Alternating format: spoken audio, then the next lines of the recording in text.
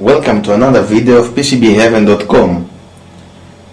This video will show you how I'm going to use this here. This is the UV photo transfer cabinet.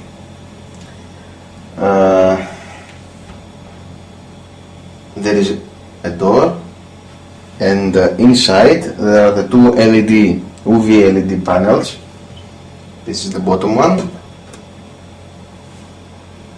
and this is the top one. Also there are two pieces of glass in here, and another one.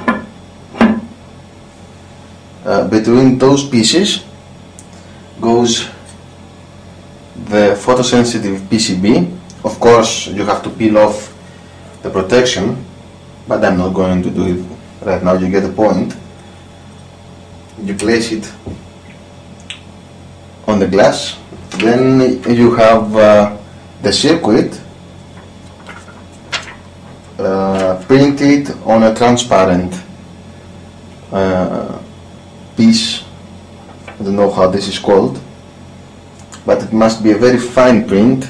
I use a laser print with 600 dpi. You place it on the top side.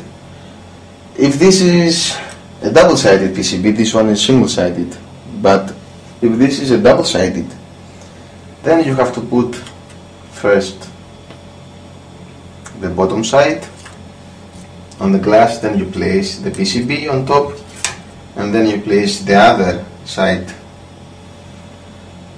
on the top side of the PCB. Then you make the sandwich with the other glass, and it's ready to go inside the oven.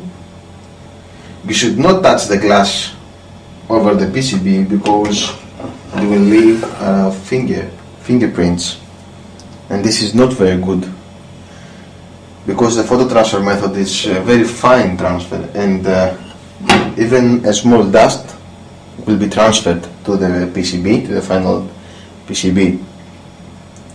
Now everything is inside the cabinet. You have set on the control the time, if you want the top, the bottom, or both LEDs, and the power of the LEDs, and you are ready to start. You press the button,